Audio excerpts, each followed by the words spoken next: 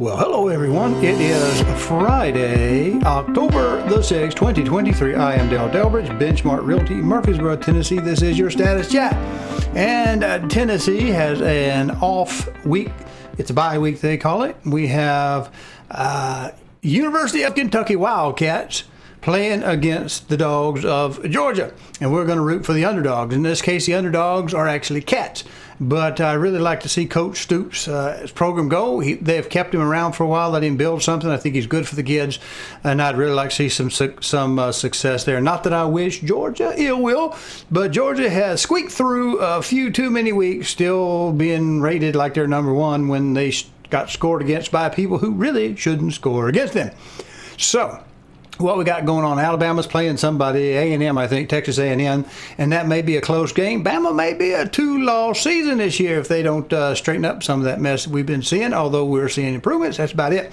So I guess that's all the football talk we got going. Oh, by the way, Duke in North Carolina, grandma's from North Carolina, both North Carolina and Duke have been doing pretty well this year for basketball school, so we're going to wish them well, although they are the ACC. Okay, so now we got all that. Let's get in with it. If you like this content, please go to CallDelToSell.com, find the tab that says on YouTube, click it, and it'll open up a page of QR codes. There you can use a smartphone to scan and get to the YouTube page, or you can just mouse over and click it on a PC. There you'll be able to subscribe to this little button over here and click the notification bell so that YouTube will notify you when each Friday's blog has been uploaded. Thank you. All right. Well, we're going to do some speculation, and except for this one graphic I'm going to put up right now that has our interest rates, it has almost 8% on the Mortgage News daily rates, has 30-year fixed almost 8%. So you know what that means. I'll tell you right up front. Y'all need to get on with getting on with it. We need to get that house listed before we lose all the green, before all the holidays get here. We need to get that house up and listed. So let's get that done. Now, as far as we have for the regular program, now we do know we have to talk. Economics is really more people ticks. We talk about what things are going on. The big upsetting news is this week was they ousted the California Speaker of the House, who didn't do what he said he would do, and we've got some reversals on some domestic security issues that happened shortly after they deposed him, as it were. And so that's some political action going on. All of a sudden, we're going to be doing something that by appropriation should have been being done all the time. Now, what do we see in the last two times that we've looked at inflation? Inflation continued to go up in all of the indices, and yet the Fed did nothing. And they hinted that there may be one more increase this year. Well, it better be a doozy if you want to affect inflation. Now, we have certain things going on that threaten more than just inflation. I could give you the link. Yeah, I'll do that. I'll give the link from the Atlanta Fed as it explains what inflation is versus cost of living expenses. Inflation is caused by the government printing money, deficit spending, continuing to print huge appropriation bills. That's what the fight's about. And whenever they print more money, they have cash because they get a portion of it out of there and they know where to invest and all that kind of good jazz. It's just miracle of miracles. They do quite well. But for the people like me and you who've worked for a living, anything we have as a nest egg or whatever, for the most part, it gets watered down because as the video on inflation, if you'll watch it from the Atlanta Fed, it's about 11 years old, explains that when you print more money, you have more money chasing the same goods because the GDP doesn't really grow. And when that happens, it just drives the cost of everything. But now we face another issue due to the energy policy where we're going to shut down our oil production, and there now some experts say that we'll have at least $100 a barrel oil, if not $150 a barrel oil before 2024. That's going to cause a cost of living increase because that's not really due to printing of money, but because of other policies. So it's going to get tough. Now, we didn't raise it the last 2 months. The Fed didn't increase the Fed rate the last 2 months. We're supposed to hear something very, very soon. And with the jobs, they keep blaming it on jobs, but it's a total package. It's the printing of the money that did it. And they should have been very aggressive on the Fed rate early on, and they weren't. And so we've suffered a year and a half's worth of pain for almost no gain. There's been no gain in it. And I know what people are thinking. Well, Del, if you sell houses, if you list houses, how can you be pro interest rate going up? Well, I'm not, but I can't seem to have any input of them printing the money. and that's out there. That cat is out of the bag, and it looks like we're just going to keep going back to the credit cards over and over again. It's going to keep getting worse.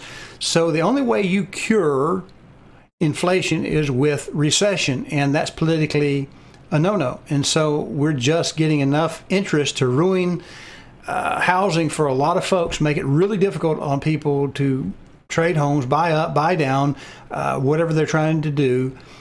New home buyers getting in their first home, and we're not getting anything for it because all of the other stuff is going through the roof along with it. If we had have thrown the brakes on the economy by really being aggressive like Reagan did back in the 80s, we could have maybe put a stop to this, and we would have had the pain, like ripping off the Band-Aid, early, but not for very long, and then we could have kind of gotten back to life. So I want you to keep your nose to the grindstone, looking at the news, the independent news, so you feel comfortable making your decision that, in my honest opinion, we're going to have high rates for quite a while. So that's why I say, call me.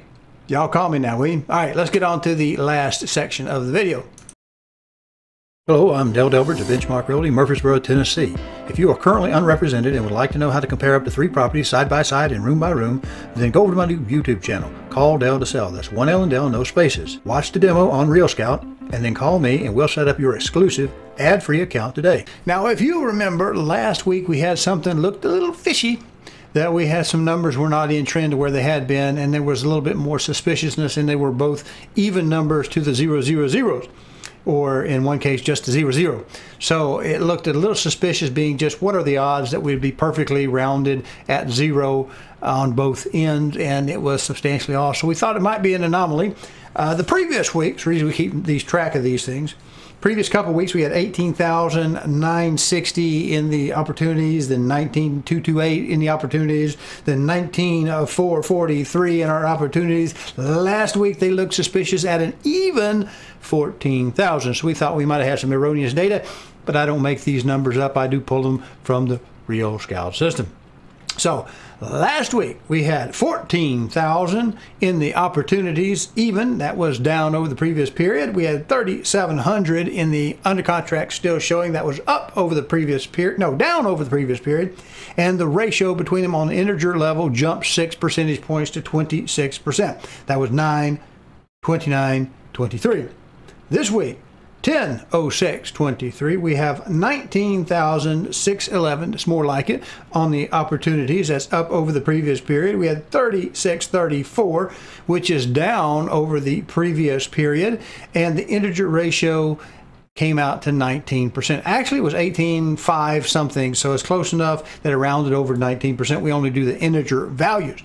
So we have the numbers out there today. We'll need to look at the future. Honestly, we skipped the Fed twice, skipped increasing the Fed rate, and all the indicators were rising. We're going to get news in the next week or so, again, of what some of the indices are, and I expect they'll be up again. We had strong numbers on the labor front, which means they're not doing squat to combat inflation. Really, they're not doing any good, because what do you got to do to cure inflation? You got to have a recession. Everybody hates recession like they do invasive medical procedures, but we still have to do them. If you don't do them, you're really just kind of playing in the dark, rolling the dice. You're gambling. So we've got a lot of growth in the mortgage rates, and very little to show for it on the other expenses that we're paying.